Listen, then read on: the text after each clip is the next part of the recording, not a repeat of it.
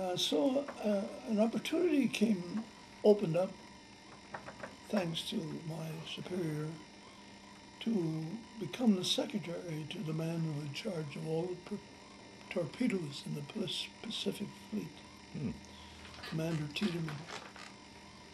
So my superior said, I recommend that you take this job, but first we'll have to clear you for top secret position.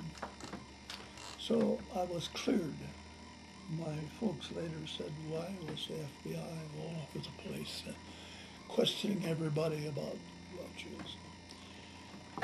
So that became a very interesting, so when the submarines would come in, they would turn in their logs to our department. I was the only enlisted man in an office of 3 officers and myself. So then when the commander had gone through the records, the logbooks, he would turn them over to me to do various things, write letters or record certain things and so on. Commander Tiedemann was a wonderful man, and we had a good relationship. And I was in that office for a year. I think of a couple of incidents in that time which were very interesting. One day, a group of admirals had a meeting in our office. Admiral Nimitz and Halsey, some of those. And their discussion was over how we got into war with Japan. It was very interesting. Wow.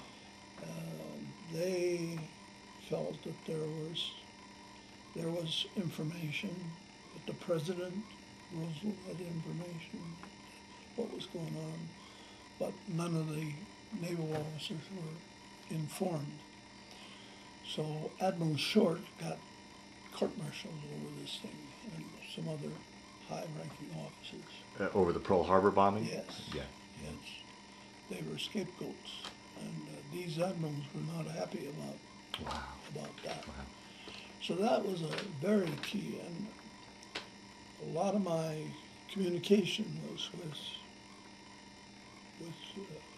with admirals. And everywhere I went, I had to report to FBI that I was where I was at, because in that office, I knew where the next battles were going to be. I knew all these plans. So it was, but I never was really afraid because I knew the FBI was probably not very far away from me.